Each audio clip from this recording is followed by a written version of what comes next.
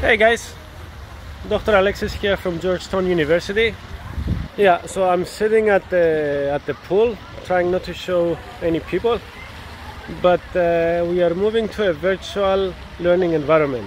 That is, we take our courses online, we take the teaching online, and then the question in my mind is whether we can take the teaching a step further and give this knowledge to anybody in the public who would like to tune in.